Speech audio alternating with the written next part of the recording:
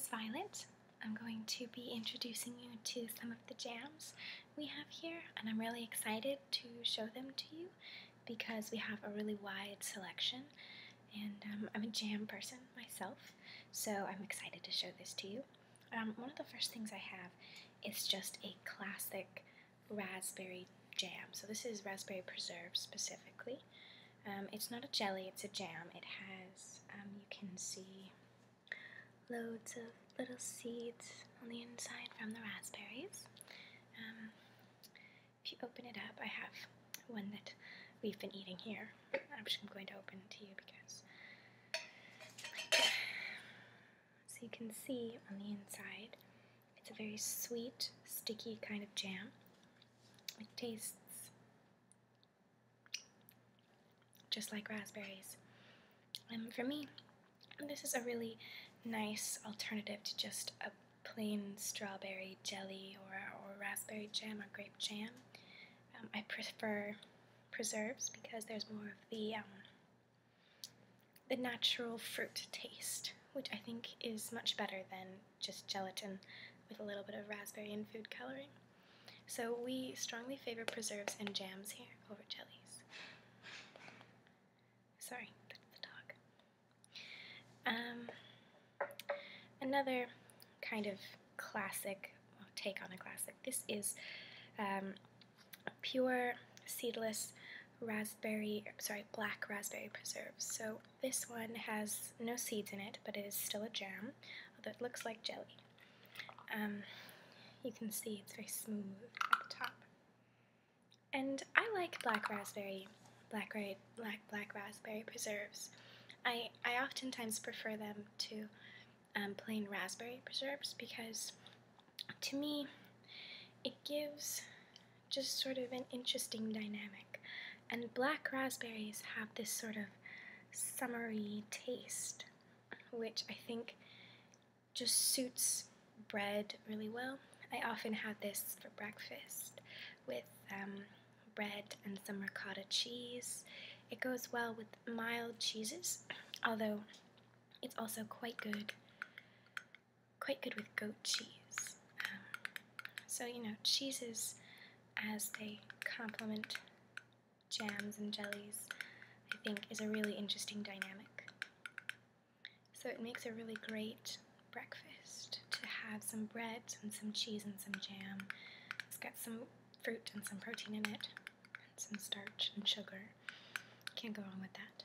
So I really like black raspberry jam, and I think if you're kind of looking to diversify your jam and jelly collection, it's a good place to start if you're into experimenting a little bit. You know, to me, I think the two of these together should be a staple. I think that you should have two types of raspberry preserves, just because, I mean, raspberry it's iconic, and I think strawberry is also quite good. I don't happen to have any here at the moment, but strawberry is another good one. And you know, I think I just prefer raspberry because it's less of a sort of one-dimensional taste. So I think strawberries, it's very sweet and very fresh, but raspberries are more complex. You know, there's hints of stronger flavors, interesting texture too. So I just think that if you're starting out, these are a great duo to go together. And black raspberry jam with peanut butter is quite good. Also, just plain raspberry jam with peanut butter or honey or something, quite good. Here is something a little bit more out there, which if you are at all familiar with the Nordic countries, you may have heard of. These are lingonberries.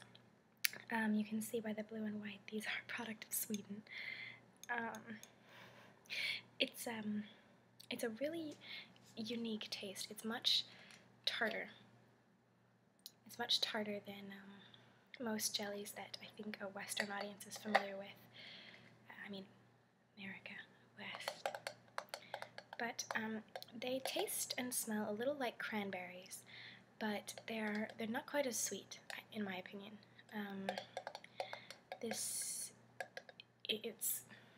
I've never been to any of the Scandinavian countries, but I hear it's common there, as well as currants. I've never had currant jelly. I wonder if that's a thing. Anyway, currants are little red berries, but lingonberry spread is one of my favorites because it just adds such an interesting punch of flavor, and it's tart, so it goes well with sweet flavors. It's really good on turkey, actually, in the same way that cranberry sauce is good on turkey. But if you want to just give a savory flavor a little more of a dynamic, lingonberries are a great addition. It's quite good on salads. I have lingonberries like every other day. This is one of my favorites. So if you're into something and are into a little bit of an adventure, lingonberries are a great place to start. And this lingonberry jam by Felix is kind of cool because if you can see on the inside, those are, they look like whole berries. So it's not a heavily processed jelly, spread, whatever.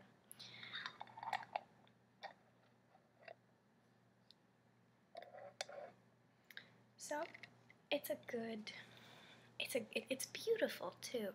The color of it is just this great, rich red. I find that this makes a really good gift. If you are making a basket for somebody and you want to avoid the sort of cliche type preserves, marmalade, what have you, lingonberries are a great alternative. I quite like them, so I can recommend them.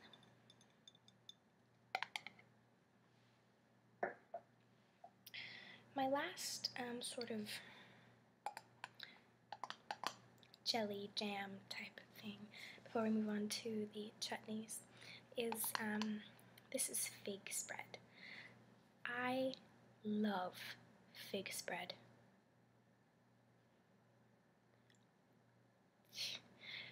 It's great flavor. I don't know if you've ever had anything that is figgy, but it smells a little bit like raisins, honestly. It doesn't really taste like raisins because I don't like raisins, but it's really, it's got, I don't know, it just is it's a great addition, especially to cheese. I make paninis quite often, usually with some sort of cheese and jam and, whatever on top. And fig spread and ricotta cheese and honey and walnuts it's not of this earth. It's so good. So I can strongly recommend fig spread if you want a flavor that goes well with cheese and wine, appetizers. It's great. It's another one. It's a bit like lingonberries, and it's also pretty good with meat if you want to make a glaze of it. It's just a really savory, rich flavor with an interesting texture. And we also have available apricot fig spread, which is a little bit more sweet, but that is also really nice.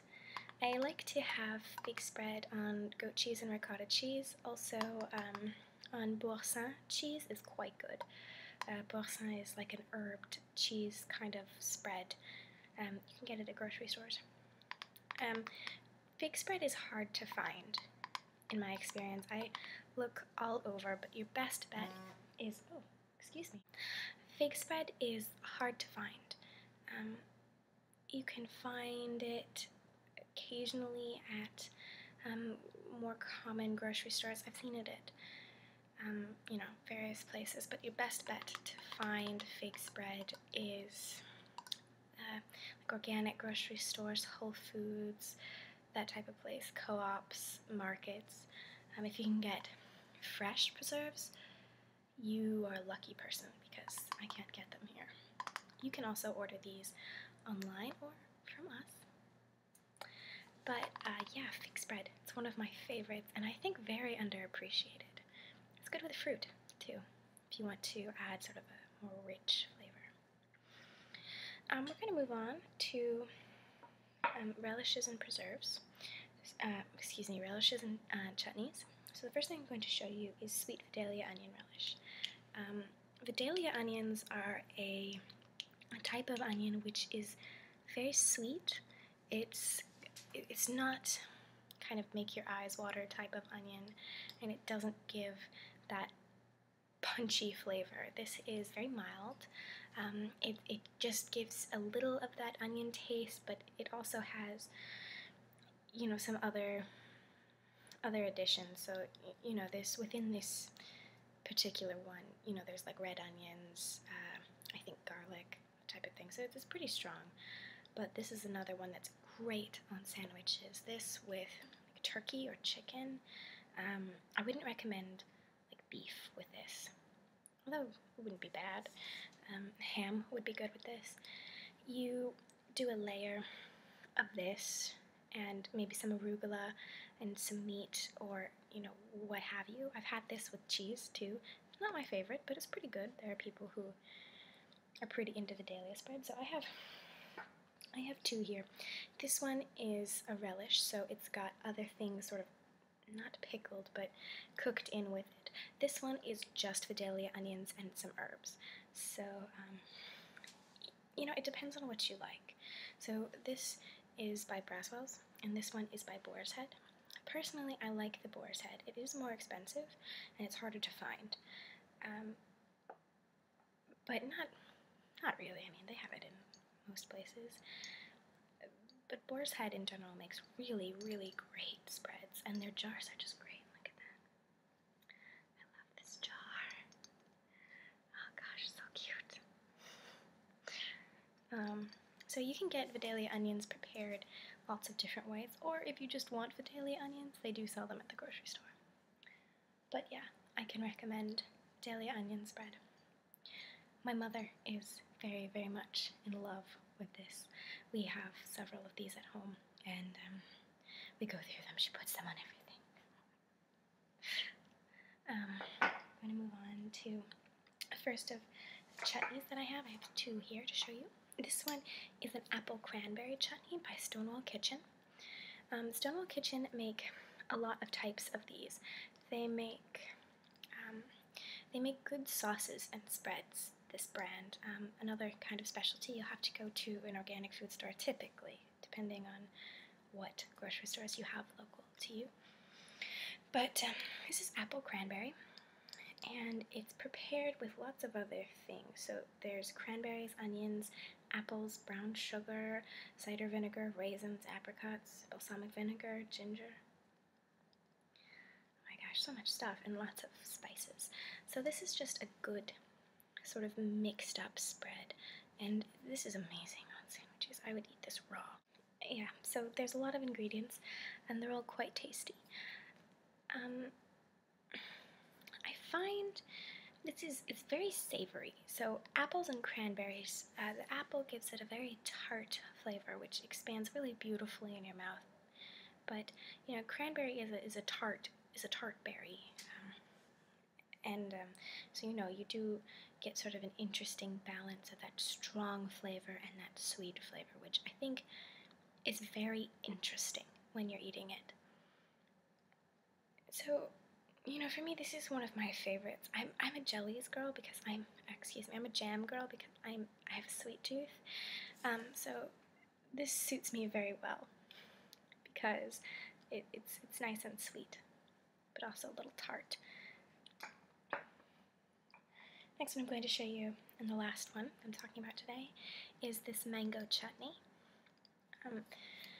Mango chutney is some of my favorite. You can make fresh mango chutney, but it won't be kind of spreadable like this. So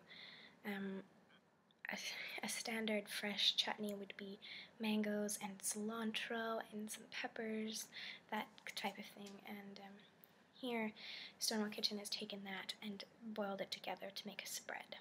So this is great because it's so sweet, but it's complex. It's not just a mango preserve, which is very exotic, by the way, if you've ever had it. This is the chutney, so it's good on sandwiches, but it's even better on meat. you can add it to any kind of meat. Any kind of meat. It's good on just about anything, and it'll add a lot of flavors that meat alone doesn't have. So, meat is a grounded, sort of earthy flavor, but this is kind of springy and light, and it really, dresses up what would otherwise be quite a plain meal. You can cook your meat with this spread on it and have it sort of absorb into the meat, or you can add it on top. You can use it as a salad dressing. It's also good on rice. Chutneys are good on rice. So I can recommend just really experimenting and getting to know different spreads that can add a lot of dynamism to your food. Because I think the standard kind of American food can get quite bland very quickly. So the addition of various spreads is just a really fun way to experiment, and because they're preserves, they do last quite a long time. So, from jams to jellies to preserves to spreads to chutneys, you do have a lot of options. And I think that, if you are a foodie like myself, then it's a very exciting world to explore, because they preserve just about anything. Canning is one of the oldest cooking arts that I know of. My great-grandma used to can in our kitchen, and the whole house would smell like strawberries. It was wild. But yeah, now that we're in an international age, it's really exciting to be getting preserves from foreign countries, new flavors, new additions. It's changing all the time. So it's very exciting, I think. And I would really encourage you to have a look around and pick out some spreads that you like and take them home with you, because it's a brave new world, and spreads are just some of my favorite things. So thank you very much for meeting with me today. Hope you have a good one.